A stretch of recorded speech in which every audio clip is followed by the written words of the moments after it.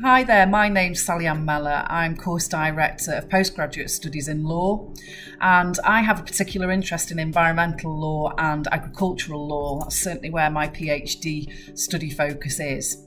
I'm here to talk to you about Sustainable Gastronomy Day. A bit of a mouthful, yeah, and really just to highlight what it's all about. So the day is used to celebrate where your food comes from. So thinking about how the destination it's gone through, the process it's gone through to actually reach your plate, and culinary professionals are going to be celebrating this across the world, raising awareness of your food to fork in essence. So where the process your food has come from to reach your plate, and really for you to consider how sustainable the food you're eating is.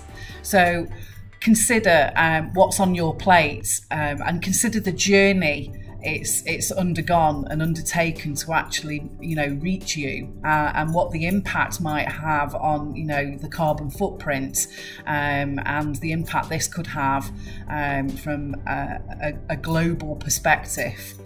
And really, to be sustainable, we need to be considering supporting local farmers, local producers, and reducing that journey, that travel, and the impact that will have on the carbon footprint. So buy produce that's in season, support your local farmers markets and your local butchers, and trying to think about the sustainability of food, and also not wasting food as well, perhaps reusing food that is left over. So hopefully you found that interesting, and it's given you something to think about. Certainly the mileage,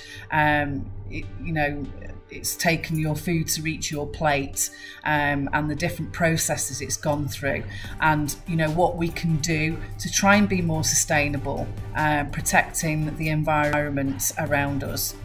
Thank you.